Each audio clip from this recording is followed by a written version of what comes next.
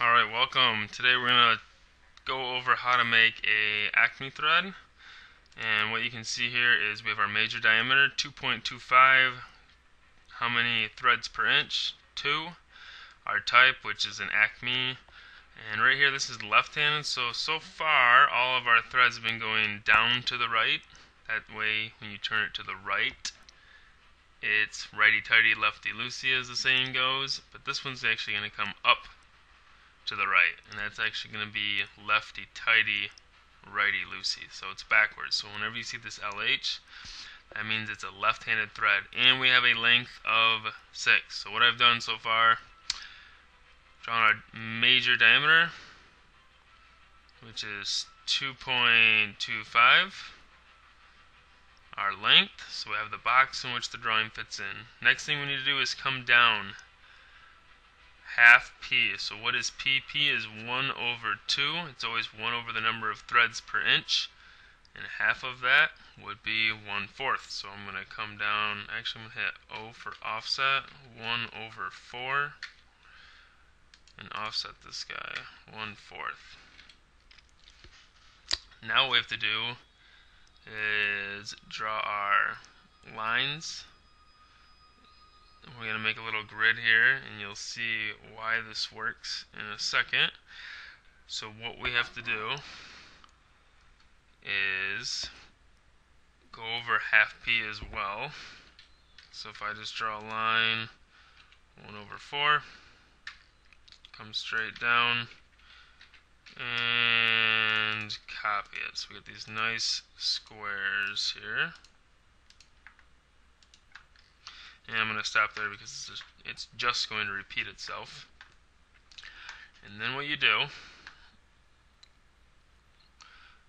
luckily we are working in AutoCAD. If we were to draw this, we'd draw another line that would bisect this.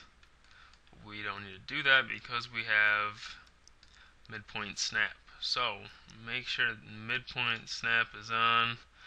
There it is, midpoint snap. And I want you to turn your polar tracking to 15. Alright, so we're at 15, and go to that first line, and what you're going to do is go up 15, over, up 15, down 15, and you just keep doing this back and forth. Make sure you don't snap to that 30. That would be bad. So you can see every time we're just mirroring the last group. So it's 15 and 15, that's because we want the whole thing to be 30. So if we did from here to here, that should be a nice 30-degree angle, and we can check that right now. 30, yep, looks good. Alright, so these guys were just markers, and you gotta think of this again three-dimensionally. So if we trim this up, trim this up, trim this up, trim that up, get rid of these vertical lines, you can kind of see where this is going. Trim it up, trim it up, delete all this, trim it up, and I'm going to copy this down now.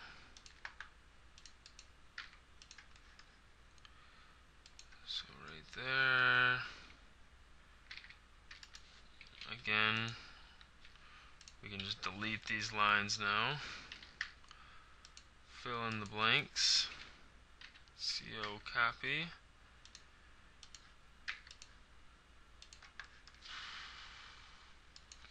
right down to the end.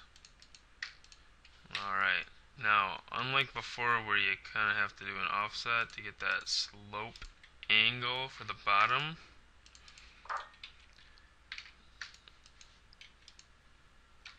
this is kind of nice because all you have to do is literally copy the same exact profile. So I'm going to grab all of this. I'm going to copy this straight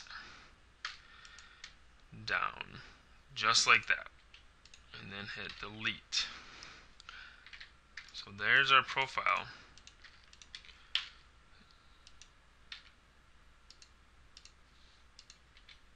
So what we see here is we have our crests, which are the highest points, major diameter, crests, crests, roots, roots. And if we were to do a right-handed thread, we just simply come down here and connect the dots down to the right, but since it's a left-handed thread, we go up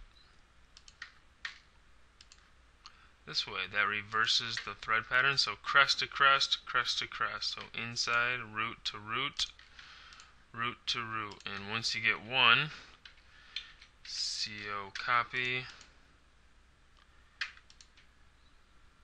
and bam, all the way down. Now, particularly this is my favorite of the threads. Look how beautiful that is. And you have to know how to do this for the lovely and sometimes dreaded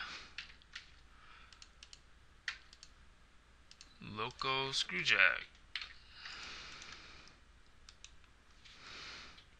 So right there, that is a 2.25 major diameter, 2 threads per inch Acme left-handed thread that is 6 inches long. And you know how to add the end on here. We could add a nice little finish here for the shaft.